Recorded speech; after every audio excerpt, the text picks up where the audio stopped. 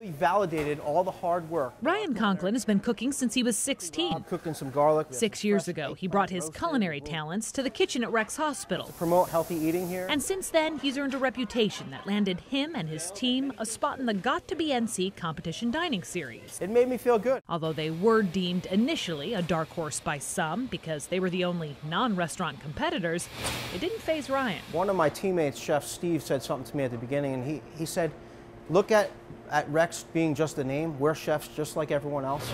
And in the end, their skills paid off, getting them to the final round where they went up against an Italian restaurant from Southern Pines. These are some of the dishes they prepared, including a dessert that some believe may have tipped the scales in their favor. I made a polenta upside down cake that was soaked in a wine syrup, and then it had a cannoli cream made out of the ricotta glass, and then it had a semifreddo, which was made with the ricotta and white chocolate, then a Meyer lemon blueberry compote, and a balsamic peach syrup. Fancy as these might sound, they're not far off from the healthy, fresh fare you'll find at Rex every day.